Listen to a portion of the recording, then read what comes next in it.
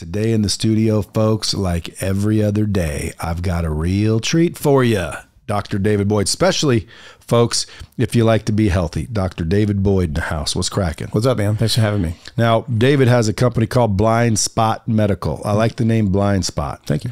Blind Spot Medical basically works with high-level individuals, maybe celebrities and athletes and whatnot, to really get deep almost at a cellular level. Yep. Look inside. Look at everything to make sure people are actually as healthy as they feel and think they are.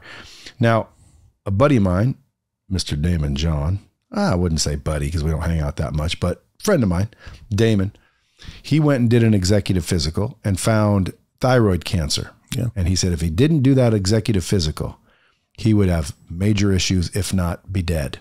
So how, like, encouraging would you be for people to go get an actual executive, not just a physical, an executive physical? Yeah, very encouraging. And so I didn't know you were friends with Damon. I met him at an event, and he told me the exact same thing. And I think it was actually 2 years, almost to the date that he had that thyroid cancer discovered. So, and he's very public about it. I mean, they caught it at a stage where thankfully it wasn't too far along.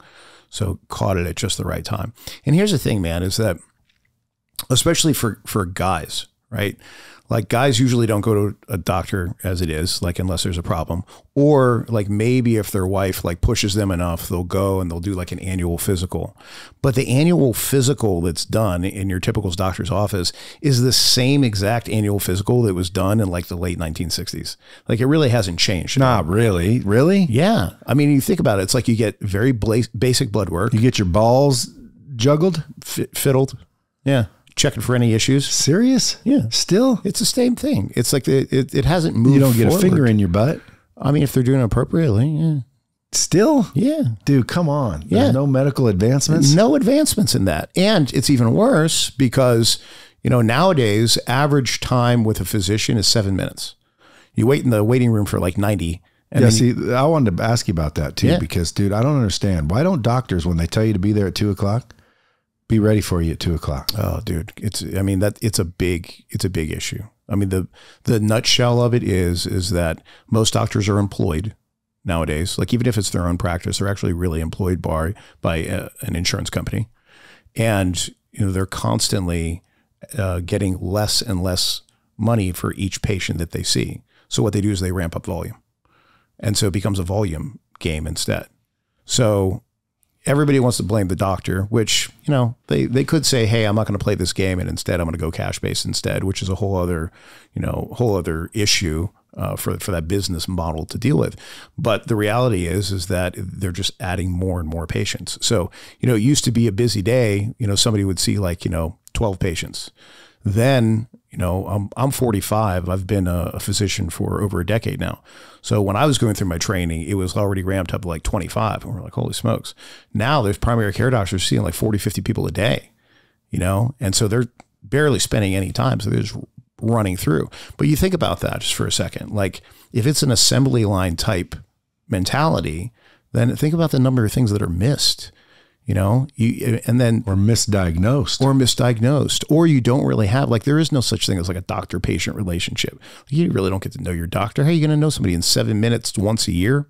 It doesn't happen, No, you're a part of a process, business. Exactly. You're like a cow. Yeah. It's an assembly line. Herded in there. Precisely. And so with that, that's what people are trusting to catch problems when they're small. Yeah. So inevitably, things are going to get missed. So that's why, for folks that really view themselves as an asset, and this is why I love working with entrepreneurs, because entrepreneurs get this conversation. It's if you look at, if you step back and you realize you are your business, you can have all these funnels and people working for you and all that, but you are the business. So if your health fails, then everything else is going to fail also. So once you're been waiting for one of those? Yeah, I was. Thank you. So once you make that recognition that you are your greatest asset, well, that's when everything changes. And you go, okay, hey, wait a minute. Let me actually look and see what's going on here. And I Yeah, think even if it's scary. exactly. See, there's a lot of people out there listening to this. They're like, hey, I'll do that.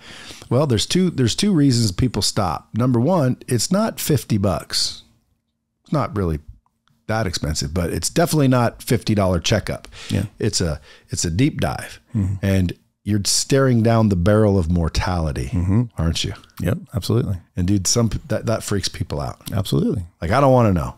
I don't want to know. And then they're like, I'm afraid to see what's wrong. Why? Because they kind of do feel a little bit shitty sometimes. And, they do have a pain somewhere sometimes. I got a bump right here. I don't know what the bump is.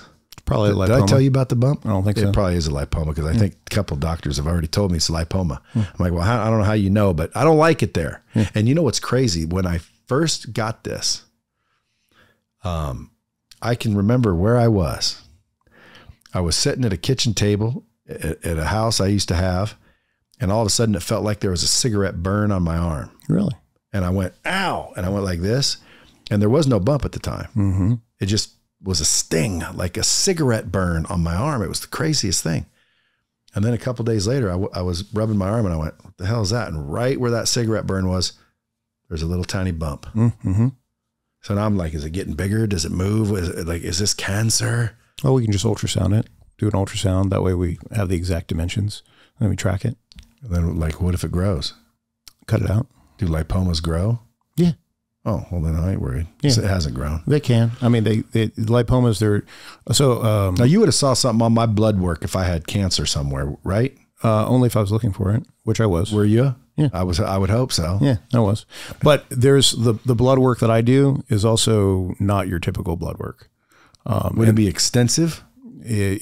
Beyond extensive. Yeah, but when you say not your typical, to me, your typical is they're just looking for this, that, and the other thing. Yeah. I'm looking for everything. Yeah. So that's just an extensive.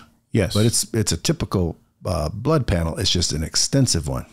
Not exactly. So, and it goes back to kind of my background and how I designed all this in the first place. Right. So for example, when we're having a cancer conversation, there's a couple different ways to look at things that would show cancer. So one is something that you may think of like the surface level that you may see with a typical just blood draw. Like you draw CBC, complete blood count. If someone has like a bone cancer or something like that, then you're going to see some things that may come up in that panel.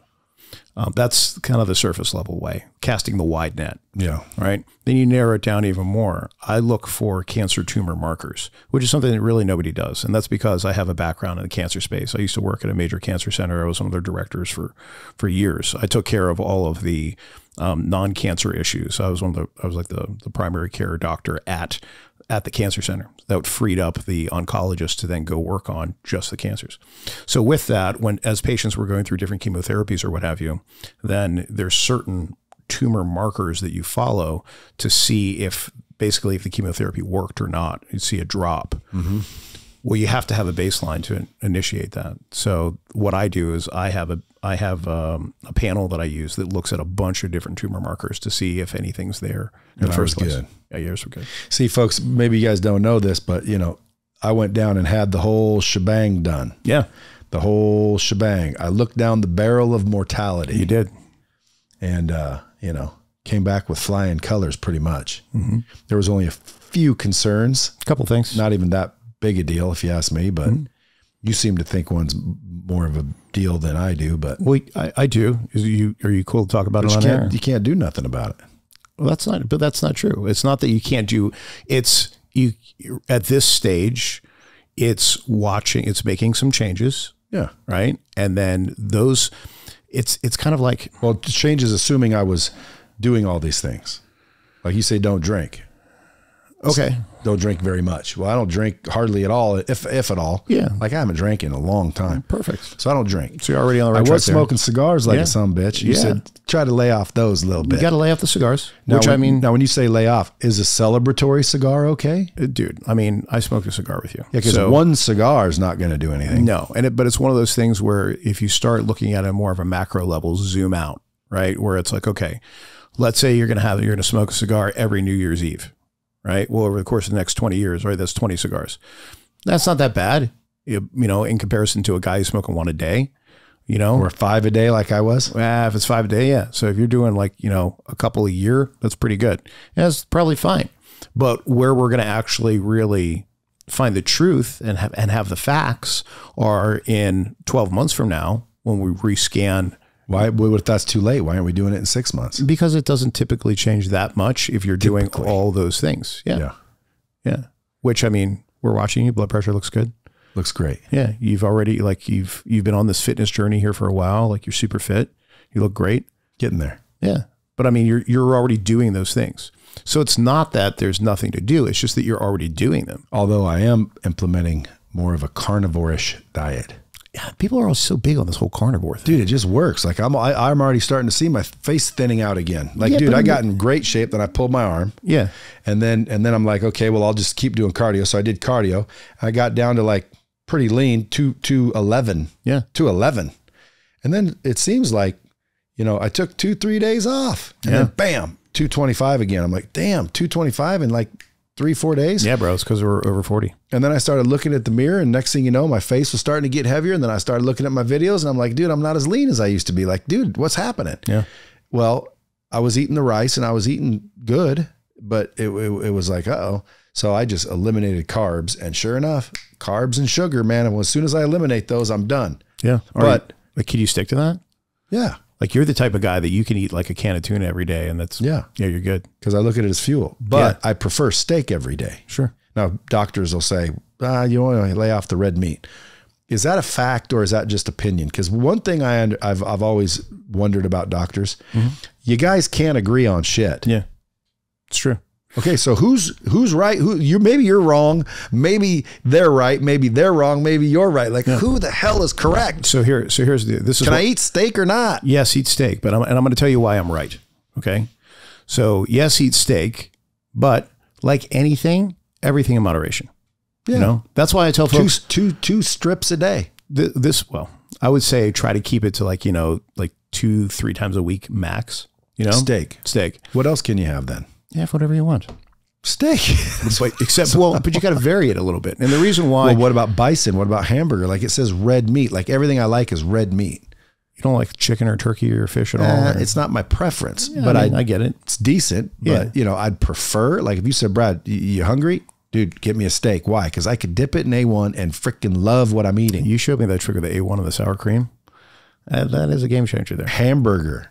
Dude, I love hamburger. Yeah. Are you shitting me? Yeah. Now, turkey patties, yeah. Jenny O turkey patties. Yeah. Dude, they're good. They're pretty Throw good. a little barbecue sauce. Sure. That's what I was eating today. Yeah. So, like, you know, I can do turkey, but is red meat actually bad? I mean, based on studies that have been done, you know, and so this is right. There's like this big thing on carnivore right now, which is very gimmicky to me, you know, because you can't sustain it. It's just because, like, you know, it's like for folks, take a step back. And it's like whenever something feels very salesy, you know, especially when it's a diet. Yeah, but they're not selling you meat. They're just telling you to eat meat. Do you think that's the meat companies doing that? Well, but it's not. It is. Instead, what it is folks they're saying, hey, go all carnivore. And oh, by the way, buy this glucose tracker that you like wear, or you see it on Instagram and such, right? So that way you can always know what your blood sugar is doing. That's freaking ridiculous to me. Like, you don't always need to know what your blood sugar is doing. Yeah. You know, maybe if you're type 1 diabetic, that's an entirely different story. But for you and I, like, our pancreas handles that just fine. We don't need an external pancreas digitally like stuck to us. So now instead what it's doing is it's selling a product. And that's what I mean is if it's something that it's like, here's this information, I'm going to wrap a little bit of fear around it, but guess what? What's the solution? This product. That's when you have to take a step back and go, wait a minute. Am I just being sold to? Yeah. You know, so the whole like keto thing, carnivore thing, all that.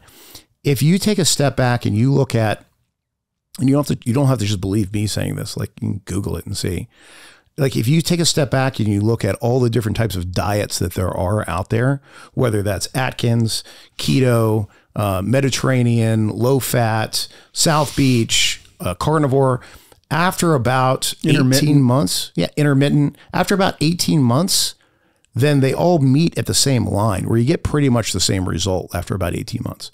So when folks tell me, well, what's the diet that I should stick to? My answer is the one that you'll stick to.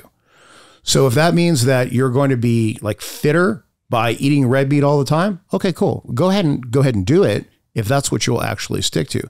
But also understand, without the decreased fiber, based on studies, it's been shown that without the increased fiber, there is a higher risk of colon cancer. Can't you take Metamucil or some sort of fiber replacement? Yeah, which I do. I mean, that's, Are you mainly meat? I do mostly protein, a little bit of carbohydrate, a little bit of fat. And then if I have to, like what I do is I love food, man. Like I'm a big foodie.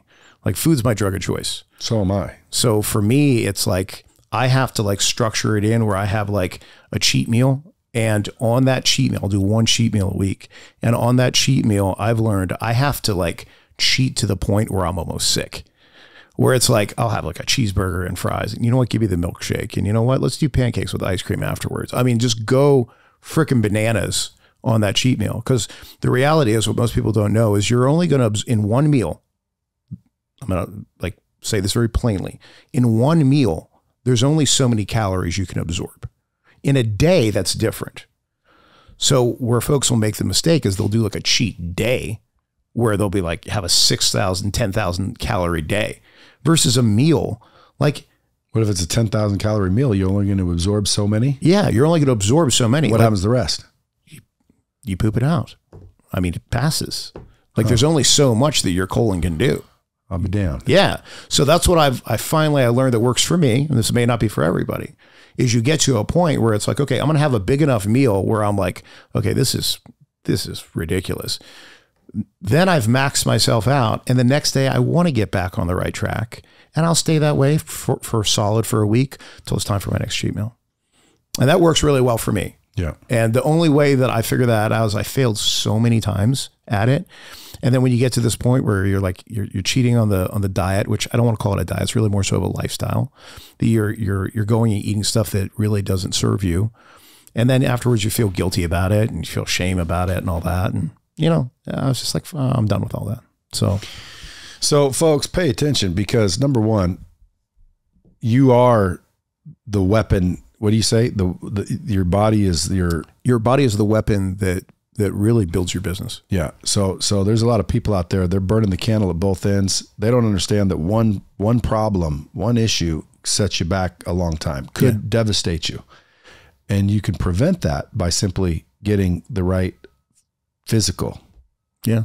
Now, blind spot medical, why'd you call it blind spot? Because it's exactly that. Like, he just came to me one day. It's like, what we do is we look in people's blind spots, right? Because especially like most guys that are, they're killing it. They're doing great. Like me. Yeah. Like, you're a perfect example, right? So you're absolutely killing it. You're doing great. And then there's this area that you didn't see because it was in a blind spot. And so where if I would have went to a normal doctor, they probably wouldn't have said anything. Wouldn't have found it. If I don't feel anything. Yeah. I'm not, I'm not hindered in any way. I don't have any symptoms. Blood test wouldn't show it. I don't care how fancy the damn blood test is, wouldn't show it. Like, that's one of the things that really gets me, is that, people are going to be wondering what I have. Well, we can talk about it if you want. Like, I can't disclose it because, like I said, I don't care. I don't care what we talk about. But I mean, it has to be you that puts it out there. Like, well, again, I mean, I'm big on doctor-patient confidentiality. All I know is it's nothing major in my book. Mm-hmm. It could be major, yeah, but it's not major. Yeah. But people are going to wonder. So let's leave them wondering for a little longer. Cool. Let's leave them wondering. I'll tell you at the end. There you go. I like it. That's good. But what I really want to move people to do is go get a damn blind spot executive physical. Now, not everybody's going to go rush down there and do it, but I know a lot of listeners, and a lot of my guys are entrepreneurs. A lot of my people are entrepreneurs.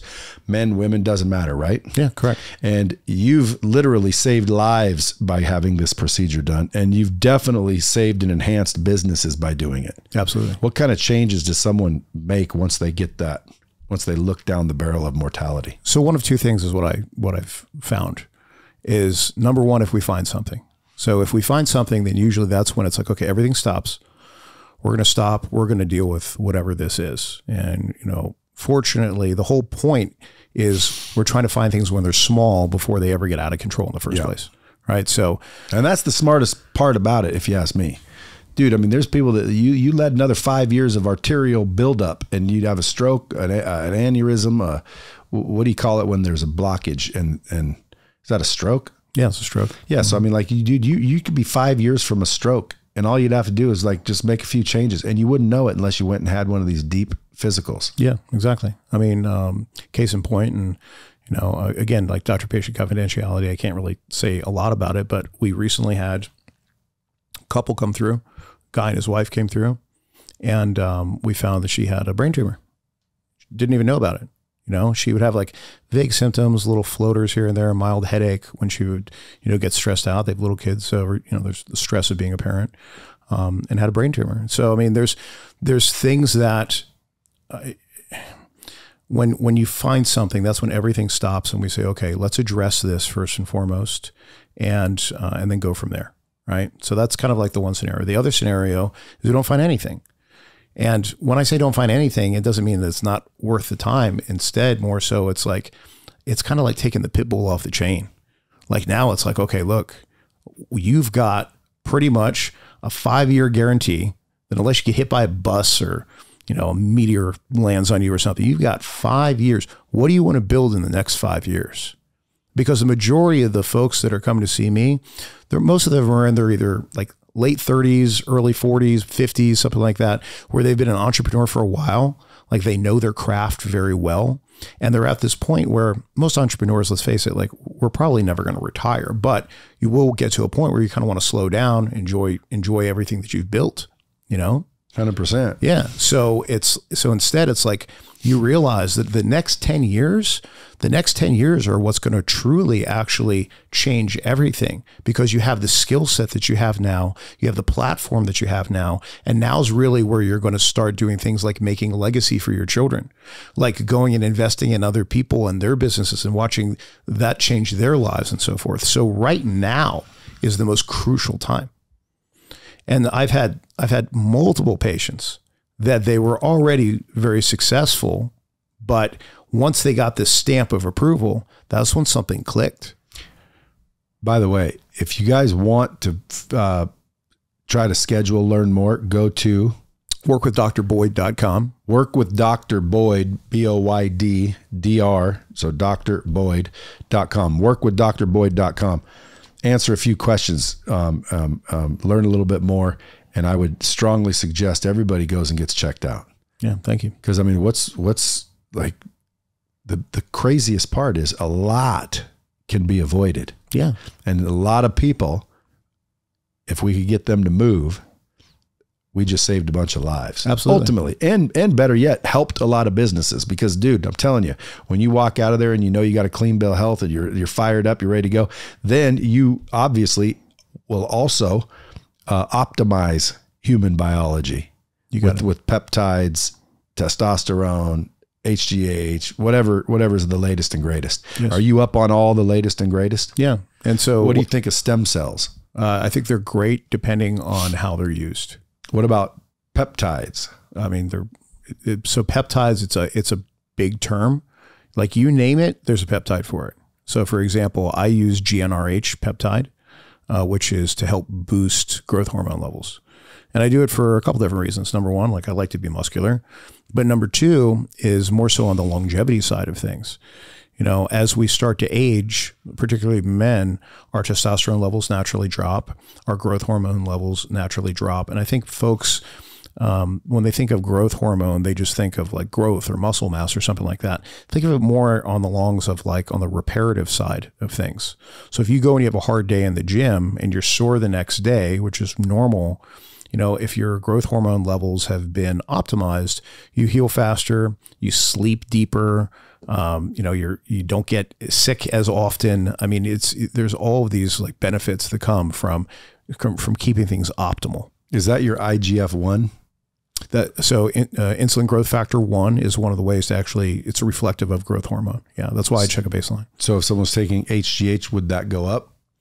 It will, but you also, when someone's directly on HGH, you actually check direct growth hormone levels as well. The Liver King, who just got basically exposed. Of course, dude, he never fooled anybody with a brain in their nobody head. gets that big from, come on. Like when I hear he's like, I know natural, I'm eating liver. I'm like, shut the hell up, dude. That's 100% steroids. Yeah, yeah. But he says that it's only HGH, which I still don't believe. No. but how much HGH you got to take to get like that? Yeah, a lot, I'd say. And it's not just HGH. Yeah, that's can't be. No, I mean, so he was using anabolic stuff, DECA and all this other stuff. Tren. Yeah. You know, I mean, what do you think about those? Those can be really, really rough on your liver. Like really rough. So I have a lot of patients that were former like pro bodybuilders that, you know, when they were in their like 20s, 30s, they were doing all that shit. And, you know, once they hit like their late 30s, early 40s, they're like, oh man, you know, what have I done? Yeah. And I mean, that's when you're checking like, you know, even basic labs and their liver enzymes are a mess. And, you know, so those things have a price to them. And I'd say the bigger price overall is like when you start thinking about cancer. What if there's a cancer cell floating around that somebody doesn't know about? And there's not a bunch of studies that are tied to it, but it's kind of logical if you think about it. If you're increasing growth on things in your body and there's a cancer that's there, what are the chances that could increase cancer growth? I mean, it makes sense, right? So, you know, if somebody's going to optimize, have a professional do it. And I mean, and not just someone who says, I can prescribe you this stuff, someone who's an actual professional and really knows what they're doing. Because what blows my mind is that people think more about what they put in their gas tank than what they put in their body. Mm.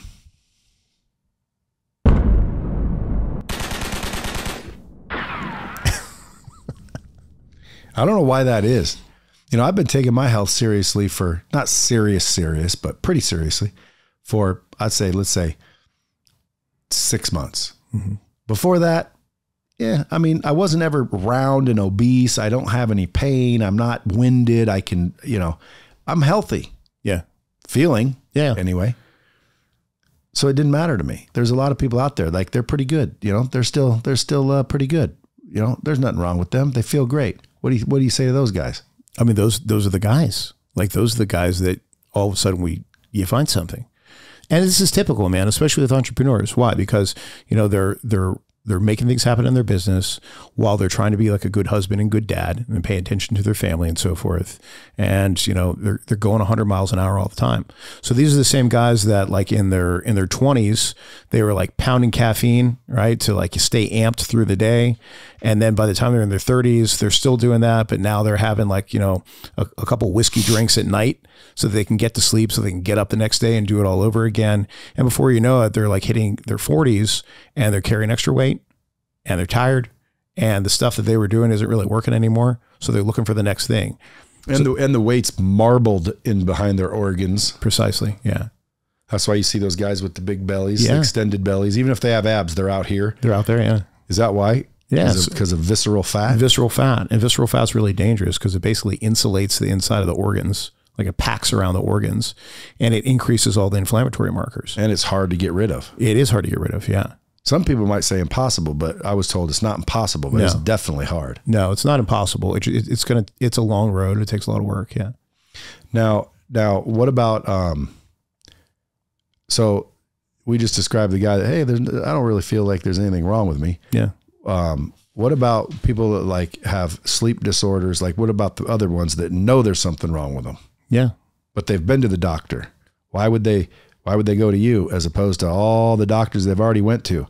Like for example, my brother-in-law, mm-hmm. he's got some sort of issue. He goes to all the doctors. He just went down to the Mayo Clinic.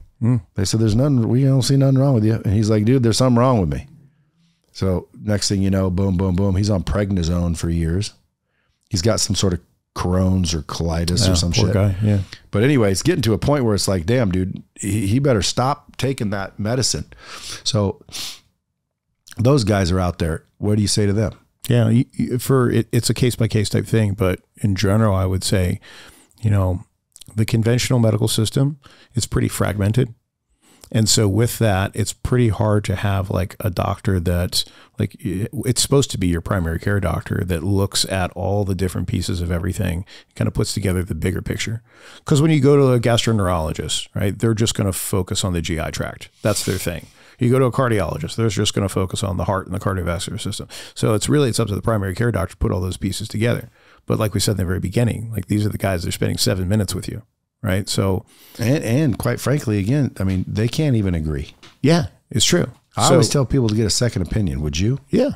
Yeah, but especially before a surgery. Like if you said, hey, Brad, it's time. I think it's time we go get that. Like, all due respect, I want 3 totally non-related. Yeah. Like, in other words, don't say a word to anybody. I'm going somewhere else. Then I'll walk in and be like, hey, what do you think? I want 3, not even 2, 3. Like if you said you should, this one says I shouldn't. It's not like, oh, that's what I wanted to hear. Yes. No. I want another one. Yes. And I might even do 4. Why? Because I want to know. Now, if all 4 say it, do it. If 1 says it and 3 say don't, what do you do? What if this one's right and these ones are wrong? Because the doctors are just like, they can't agree themselves in most cases. Even in dentists, like 4 out of 5 dentists recommend Dentine. Well, what's the other guy? What the other guy recommend? Right. Why can't they get along? Why can't they agree? I think it depends on what it is, right? Like there's some things that, the things that are black and white, that's one thing. Would you agree that anybody with low testosterone should replace their testosterone? No. It has to be with low testosterone. Yeah, it has to be for the right person, and I'll explain why. Okay, so for instance, it depends what degree of risk. Everything, there's risk involved. You take a Tylenol, there's some degree of risk. It's very, very small, but there's some degree. So when it comes to testosterone, like the biggies that you look out for, it does put someone at a potential higher risk for blood clots because it can thicken your blood. Yeah, well, but what does that mean? So that means like actually increasing the number of red blood cells. So it's like more traffic on the highway.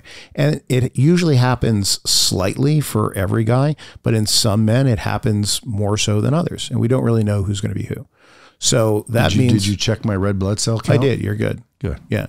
So that's number one, is like you have to be willing, okay, are you willing to have like a theoretical increased risk of blood clots? I think most guys would say yes.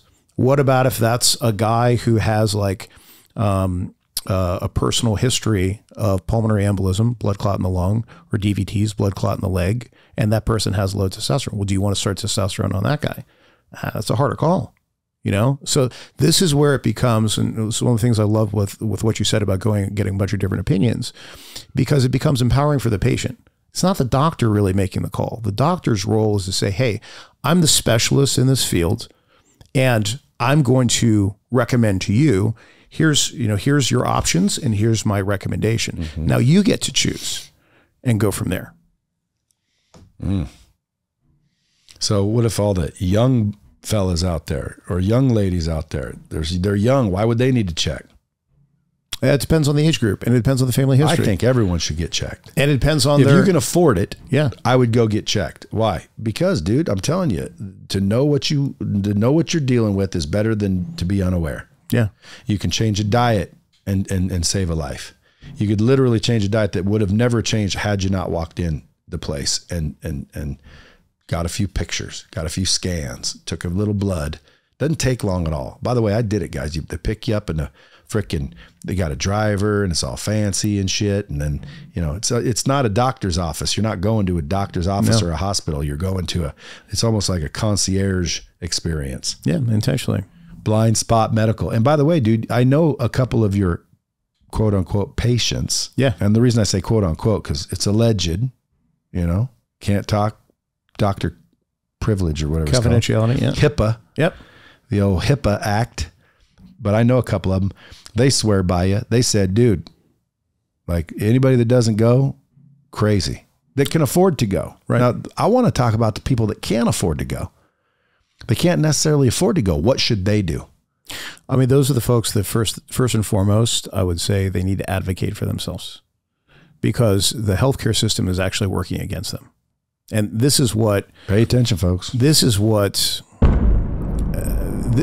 fires me up, right? So, when you consider that health insurance companies, this is a multi-trillion-dollar industry, okay? That most folks that are employed, right? They're working their 9 to 5. They're having a couple $100s a month taken out of their paycheck every month, right? With the just in case that they need to go and use it. So let's say they go to like a typical doctor's office where they've already paid this money to an insurance company and now they're paying a copay for something. And then somehow or another, like after like everything happens, they get like 2 months later, another bill for you're like, I don't even know what this is for at this point. Right. So there's like this shell game almost that's constantly going on with these medical insurance companies, right? Where you never really know what you're paying and what you're paying for. Right. That's problem number one. Problem number two, what most folks don't realize is that God forbid something happens and they end up in the hospital. Your insurance company is going to do everything that they can do to not pay for shit while you're in the hospital or potentially even drop you. And how's that even legal? I don't know. I really don't. But like I pay you insurance the whole time I'm healthy. And then when I finally get sick, you're allowed to drop me? Bullshit. You think about it. So again, if you have a multi-trillion-dollar industry that's doing that, then there's got to be like, backdoor stuff that's going on in order to allow shit to happen. When it's that level kind of money, it has to be. Yeah. And the doctor level, like you worked for a hospital, you don't even know it. No, you're sitting there just doing your rounds, not even knowing a thing. Well, here's where I started figuring it out is when I would have patients that I was trying to discharge from the hospital that clearly needed to either go home or go to like a skilled nursing, not like a nursing home, but like an acute care place for maybe like 6 weeks, do some physical therapy, get back on their feet so that they can then go home. Where I would run into an issue with some medical director, which is a doctor employed by the insurance company, where they would say, no, send them to a nursing home instead. Send them to a nursing home. This person's going to basically, it's like a filing cabinet where you're just going to wait for them to die. This is somebody who was totally functional like 2 weeks ago before they came in the hospital. You give them 6 weeks of physical therapy, they're going to be back on their feet. Why would I send them to a nursing home? Well, it's cheaper is the bottom line. And that was it? And so I would end up arguing with these freaking medical directors over and over again. And eventually I got to the point where there was like 2 in particular insurance companies that I kept running into this issue with, where I got to freaking know the damn medical director, call the guy again, be like, hey, it's Boyd again, you're not approving this. And it was so goddamn frustrating because it's like, they're basically making a financial decision that's affecting someone's for the rest of their life. And I had it happen with a lot of elderly people. I had it happen with special needs young people. And I was just like, I'm done. That's really where the origin of Blind Spot initially came from. I was like, I'm so freaking done with this entire industry. I never signed up to be in an industry. I signed up to take care of people. And so when I launched my business, that's when I decided I'm either going to figure out this whole entrepreneurial game and make it work, or I'm going to go do something else. I'll go sell cars or something. Go from a doctor to selling cars? Yeah.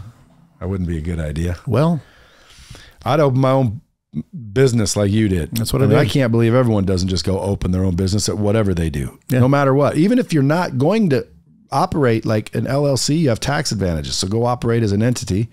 Like if I was working for a company, I would still say, pay my company. I'll show up every day like an employee, but just pay my company. Yeah. That way I got those benefits. What do you think about, because people always say there's no money in the cure. So like chemotherapy. Yeah. I was doing some research on it the other day. 97% ineffective. So why is it? Number one, why are they doing it if it's so ineffective? Number two, I also was told could be conspiracy. That's the only thing that a doctor can make commission on. Is that true or false? I think that's false in terms of like the commission side of things. Yeah, because I would think, you're telling me that a doctor's prescribing chemo knowing it doesn't work to get a commission? Yeah. That would make all doctors kind of like evil little fucks. Yeah, no, I think that's bullshit there. But I can give some insight behind it because I think someone who's, first of all, there's conspiracy theory folks that they're going to conspire no matter what. So it is what it is, right? But then there's folks that are like, okay, well, I don't really understand how this kind of works. So give me some information on that. That I can provide. Okay. So it's not that chemotherapy doesn't always work. It just depends on what it is that you're talking about. Right. So for example, there's some like blood disorders, some blood malignancies that there's some chemotherapy that works beautifully about 80% of the time. And it's a pill and it's simple and the side effect profile is really good. And those folks do really, really well. If you talk about something like pancreatic cancer, man, it's a bad deal. Like no matter what, essentially, like the survival rate is very low. By the way, remember to remind me. Yeah. To introduce you to Dr. Robert Lyons. Okay. His daughter had stage 4 pancreatic cancer. He was here a couple of days ago on the podcast. Okay. His daughter had stage 4 pancreatic cancer. Obviously, he freaked. That's his daughter.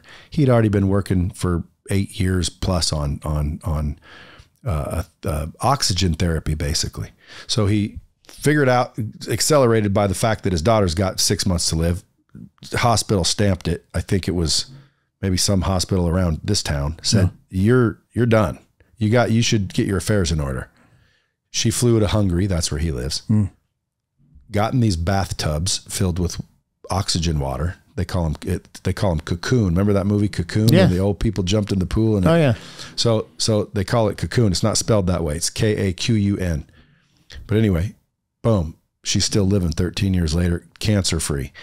I've sent people down to this spot. There's only one in Las Vegas, but it's basically oxygen water. They're forcing oxygen in. And I always tell the doctor, so you basically cured cancer. He goes, it doesn't cure cancer. And I'm like, dude, what are you talking about? She had cancer. He said, it cures hypoxia, which causes the cancer. So like radiation or chemo, he said, because I asked him about chemo, he said, in conjunction with what he does, chemo is way more effective. And more importantly, it repairs quicker. So I want you to get with him, because if you ever run into somebody that's got, Lyme disease, cancer, all kinds of problems. Like, dude, he literally showed me yesterday, and he has doctors with him, other doctors. A girl chopped half her thumb off. You could see a half of a thumb. Okay. Pictures. Yeah. 37 days later, full thumb. No kidding. He said it's got regenerative properties now. Yeah. They're finding more and more about it, but oxygen, isn't that crazy? Yes. But but here's the thing is that I think that'll cure pancreatic cancer, or let me say it like this. It'll stop hypoxia, which causes all cancer, according to him. So I think the thing is that with your typical medical model is doctors are very much in a box, right? And I call myself out. I was too. Right. So I was, for years, I wasn't open to like alternative therapies or anything like that. I was like, no, this is what I learned in medical school. Therefore it must be right, and so forth and so on. And where the veil was kind of lifted for me was when I was working in the cancer space. I worked for a major cancer center for 7 years. Can I say it? What? Which one it was? You can. I don't care. Well, I'll just say, it's like if you put a ham sandwich together, you're probably going to use this spread. No, it's not that one. Oh, yeah. I thought it was maybe mayo. No, it wasn't mayo. Okay, keep going. Yeah, but it's irrelevant. Yeah, so I worked, but it's one of, there's only like like less than 10 like major cancer centers. John really Hopkins. In the country. No, it wasn't Hopkins either. But anyways, UCLA. No. Medical Center. No, it's a nationwide one. Okay. But I remember very vividly, we would do these things called morbidity mortality reports. And what that is basically once a patient dies, you go and basically go back through and say, okay, well, what could we have done differently to maybe have a different outcome? So it's done as an education purpose. And so we're there as like a Friday morning, or we do one of these like once a month. And there's this ridiculous spread. I mean, you walk into this beautiful conference room, and here's like from like one side of the room to the other, there's like every there's like an omelet station, and like, every Danish you can think of, and fruits and all this. It was very, very opulent. Right. So here I'm looking at this, and I'm thinking to myself, this is kind of a bit much. And this is the first time that I was really thinking, I was like, that's a lot just to put on this big breakfast station for a freaking meeting, Anyway, so we go, we're doing this meeting, and this was I remember the patient that was up was someone that I had gotten to know pretty well. And she had died relatively young. And she was just a beautiful, like nice, kind person, And here we're going through like the images and the labs and the pathology slides and everything. And it was really just reducing this patient just to, just a clinical case, And I lost my professionalism there for a minute. And I slammed my hand down on the table and I said, if we have all this great technology, why in the hell are we not using it to prevent cancer instead of just treat it? What was their answer? So what happened next really pissed me off. There was this hush that went across the room. Now, I was low on the totem pole. I was just like the primary care doctor there, right? You had these like, you know, medical oncologists, surgical oncologists, all these specialists that came from Ivy League schools that wrote the textbooks on this. I mean, these were the tops of the tops in the field. And it's just this blank stare that I got. Maybe a couple people kind of like whispered and snickered back and forth. And it was then that I got up, I left the room. And it was then that it dawned on me, there's way more money in treating cancer than there is in preventing it. 100%. It's a business. I didn't even see it. And do you think if you had a cure for cancer, you'd be killed? Dude, it's a multi-billion-dollar business. Yeah, but do you believe if you had a cure for cancer, let's put it this way. If you've just discovered a cure for cancer where you know any cancer, this will cure it. Yeah. Would you go public with it? I probably wouldn't. Because you'd be afraid?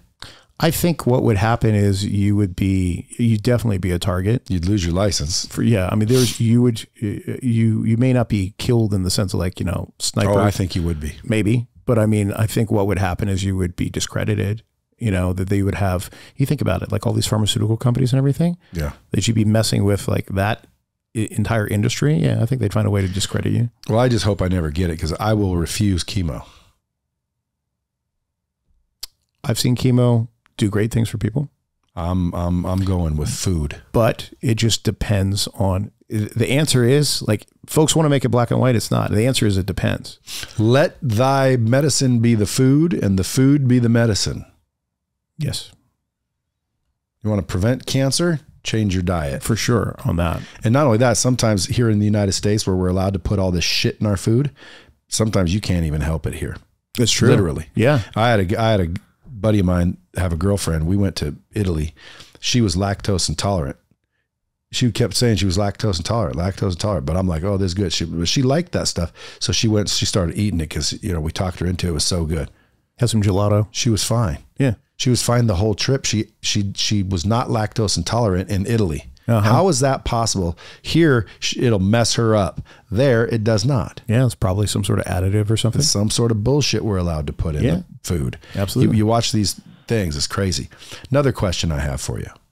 I don't know why I'm asking you, but because of the hospital experience. Yeah. Why when you go to the hospitals and you look in the cafeteria, it's shitty food? Yeah. Like, dude, are they trying to get you to come back? It seems that way, right? There's some hospitals. I'm looking for protein. I'm looking for a source of lean protein, a protein shake, something. I see soda. Yeah. I see chips. I see processed meats. I see garbage. Absolutely. All over. And I'm like, dude, why would a hospital promote this shit food that we all know is not good for you? Yeah. Like, aren't hospitals there to fix you? Yes or no? I mean, I think it probably comes down to like what's going to sell for the people that are visiting. You know, I've been in hospitals where there's like a McDonald's in the lobby. You know, I mean, so it's all about business. Yeah, it's about business. That's when I realized when I saw that, I'm like, see, no one gives a shit here. I'll give you a peek into the behind the scenes. So when I was working in the hospital, I'd work called a swing shift. So it began at like 4 p.m. and end at like usually 1 or 2 o'clock in the morning. And so I'd always be like foraging for food. And the shit that they have in like the doctor's lounge, it's the same thing. Like you have like soda and chips and, you know, there might be like one small wilted salad, you know, at the bottom of the refrigerator, but it was junk. Before you were a doctor, what were you? Oh man, that goes back a long time. So I had in high school and college, I worked in a jewelry store. But at some point you say, I'm going to go be a doctor. So you went to school to be a doctor. Yeah. So was everybody proud of you, your family? Yeah. Yeah, they were. I mean, because all the parents in the world, you know, they want their kids to be doctors, or, you know, doctor's usually the number one thing a parent's most proud of. Yeah. My kid's a doctor. It was, so for me, I knew from a young age, it's what I wanted to do, but the seed was planted in kind of a weird way. So when I was a little kid, my mom and dad eventually like rekindled and got back together. But when I was a little kid, my dad wasn't around. And my mom was working. She was a nurse. So I would go and my grandfather would basically take me to the hospital, go hang out with my mom when it was like her dinner time. So I grew up like, you know, in like intensive care units and things like that, in little break rooms that you'd have to walk past, like, you know, patients laying there with like tubes and hoses coming in and out of them, you know. And so there was something that was always very comforting about like the smell of rubbing alcohol and like the beeps of the machines. I just had associated with my mom when I was a little kid. So between that and her being a nurse, I think the whole, you know, like medicine seed was probably planted pretty young for me. So where did you get the entrepreneur bug? Because if you went right into, you know, medical school, you never really got a chance to be entrepreneurial. Yeah. So in part, it was when I was a teenager working in the jewelry store. So I had been mowing lawns when I was like 15, 16. This is in South Florida. And it's freaking hot there, man. So I was like, I was just trying to find a job that I could do with air conditioning, you know. And I had a friend of mine that his parents had just opened a jewelry store, and they had come over from Israel. So they really didn't speak very good English yet. And so they basically, they hired me on reluctantly as like a shy stock boy when I was 15. But then they quickly realized, well, wait a minute, he speaks the language, like go get out there. And it was great for me because I was kind of a shy teenager. And so it forced me to start learning how to sell and to just talk to people and interact and things like that. Things that would serve me way later in my medical career with my bedside manner and such. So I did that all throughout high school and college. And I mean, I was putting in hours, you know. I was in high school. I'd work like after school on Friday, all day Saturday, most of the day Sunday. So when all my buddies were out partying and doing high school kid stuff, I was grinding. Well, that's entrepreneurial then. Yeah. And so I kind of learned that early on, and then went and did, you know, the typical medicine doctor journey. And so I got to the point where I was fed up, and I was like, you know what, screw this, like screw this entire system. I want to do something totally different. And that's when I just started educating myself, where I was like, okay, like if I'm going to build, I need to build my way out. How in the hell do you even do that? And especially as when you're trained in this medical system in the US is so like enclosed, I had a really hard time like just kind of breaking out of that in the first place, you know. But I looked to mentors. I looked to folks to look up to, you know, like Garrett White. He was one of my mentors that really started down that entrepreneur journey. You know, more recently, look to you. You know, I mean, I look to folks that was like, okay, they're not a doctor, but they're an entrepreneur. I didn't even know what the hell an entrepreneur meant a few years ago. You know, so do you know what it means now? I do. How sure as hell know what it means now. The definition, believe it or not, is someone that takes greater than normal financial risks, especially in business. Yeah, that's the literal definition, which means, you know, most people are entrepreneurs. They're just not reaping the rewards from it. Precisely. Because you got to take financial risk everywhere. Yeah.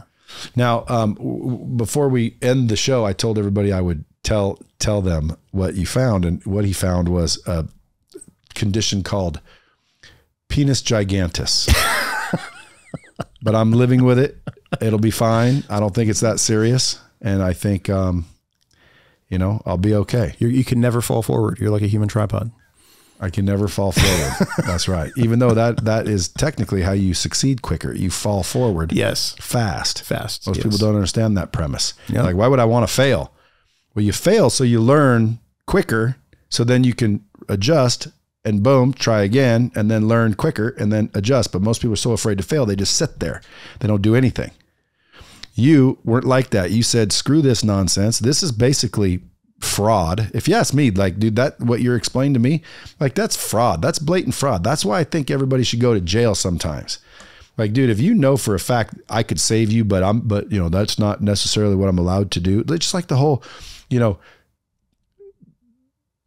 pandemic that just went through. Like, dude, that was a scam-demic. That was bullshit. People should go to jail for that. I believe. Like, that is not okay. Now it's coming out with like Elon and the Twitter files that they were suppressing information on purpose for not just political, but definitely for the old pandemic, which was political. Those people should go to jail, dude. There's a lot of people that lost their lives because of that. There was people that ruined their careers over that. There's people that got fired because they wouldn't take a vaccine that was mandated. Are you crazy? That's never happened in the history of the world, has it? Someone says, yeah, it has. Back when, you know, there was, I forget, the Spanish flu or some shit. Or smallpox. Yeah, or like something. Back in the 60s. Or something yeah, but like back then was a different time, dude. Yeah, it was a different time, yeah. So I don't know what to believe, you know? So here's what I say. Every day I wake up, I'm extremely excited to be in the world regardless of the condition. And I know that with that gratitude and the ability to control my reactions, right? My reactions, I'm technically in control. Because people say, well, you can't change that. You can't control all this shit. Yeah, but you can control how you react to it. 100%. So you get good news, you can react to it. You get bad news, you can react to it. You wake up, you open your eyes, you already got the best news ever, which is you get another day. Get another one. And the whole day is not even promised. So why not let that excite you and instantly get you fired up? That's what every entrepreneur should be thinking. Yeah. And then next, every entrepreneur should be thinking, hey, I'm glad I heard this episode today. I'm going to get a hold of Dr. David Boyd. Work with drboyd.com. Everyone should go check that site out. If nothing else, just tell them hello. Tell them the Bomb Squad sent you. Thanks, man. But some of you guys, especially, where are you in Scottsdale? Yeah. Scottsdale, Phoenix area. That's where you're going no matter what. If you're there already, dude, I'd definitely go visit. Where do they follow you on social media? So on Instagram is David Boyd MD. David Boyd, MD, B-O-Y-D, folks. Yep. MD. Go follow him on Instagram. You're dropping nuggets. You're giving all kinds of nuggets. Are they health nuggets?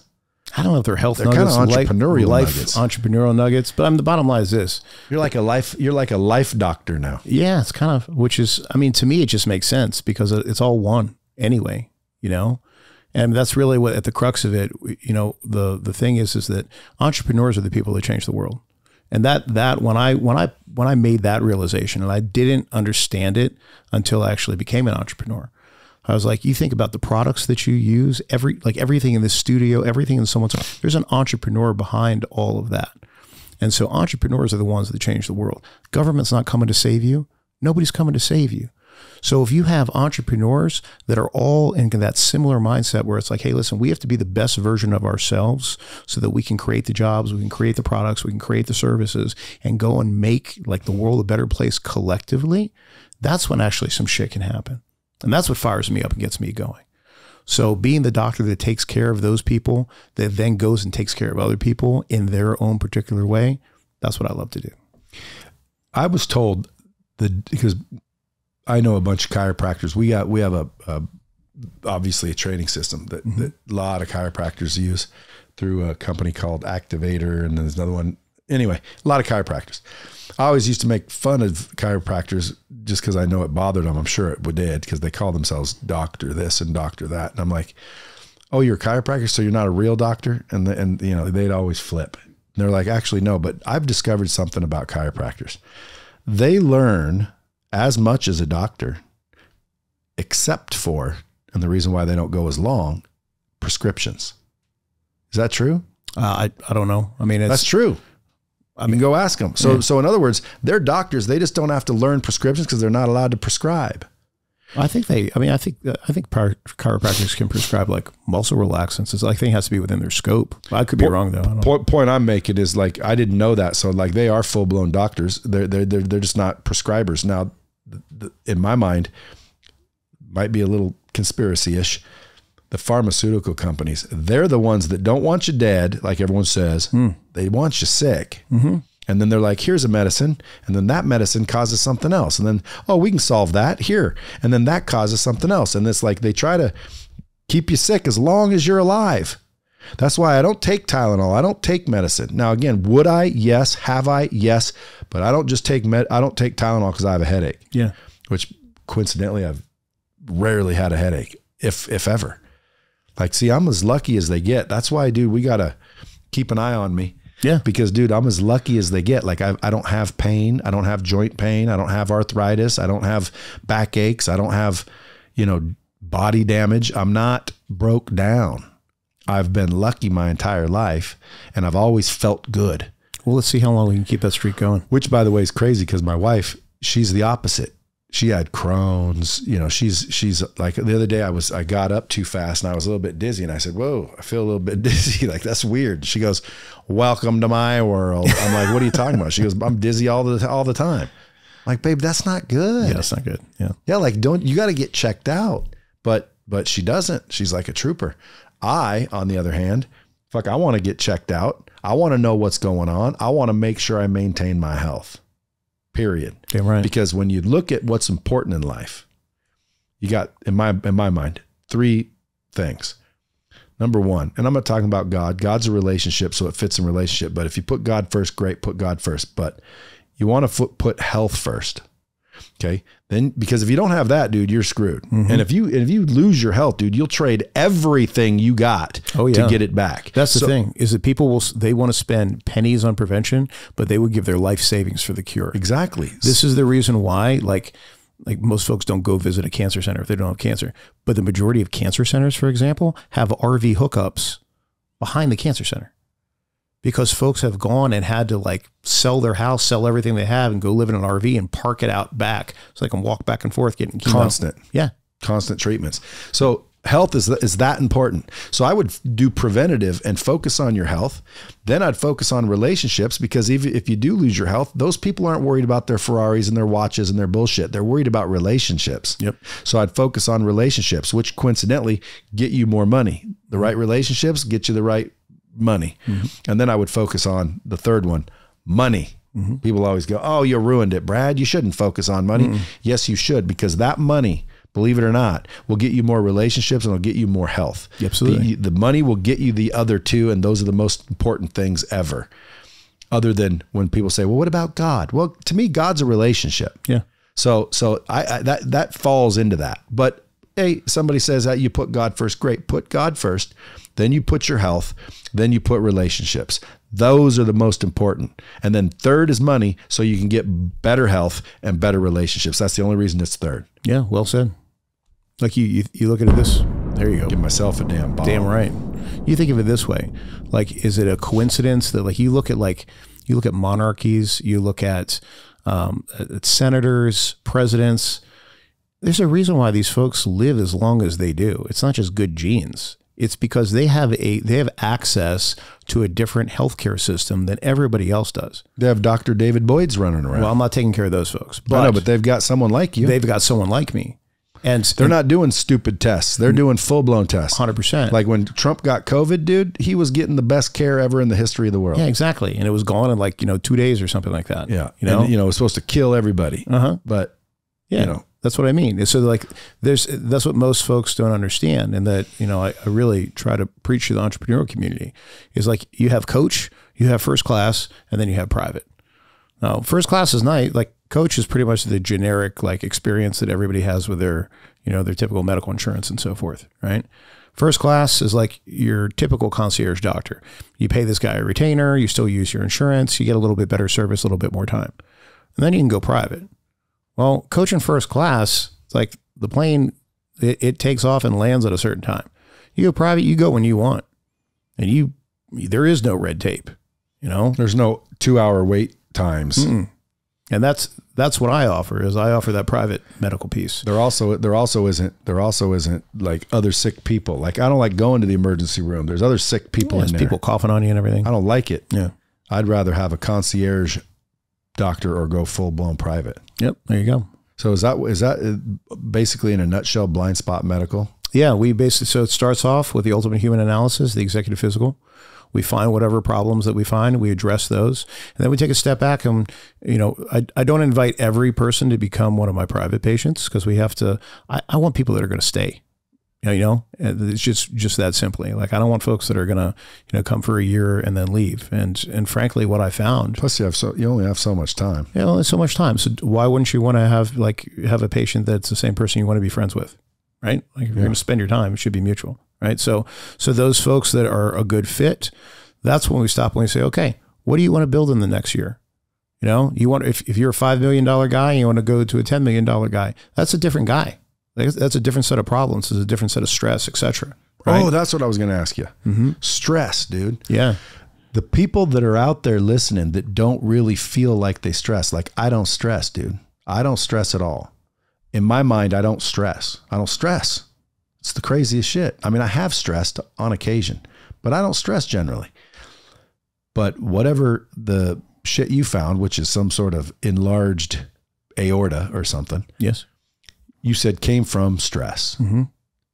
So someone that doesn't even feel like they stress is stressing. Talk about that for a second. Because there's a lot of people out there that are probably like me going, dude, I don't stress. I'm fine. I don't freak out, because I don't. Yeah. But you're still freaking out, and stress is a silent killer. Precisely. And so I would say it's that you just are really good at coping with it. That you handle your stress in a way where you're not losing your shit, like throwing things. Well, apparently my blood pressure goes up, and I expand aortas. Yeah. So you're like a pressure cooker, right? And you never know, in my mind, you never know what caused it. Could have been born that way. Admit it. I could have been. I mean, there could have been. Could have been. Yeah. I can't go back with a crystal ball and.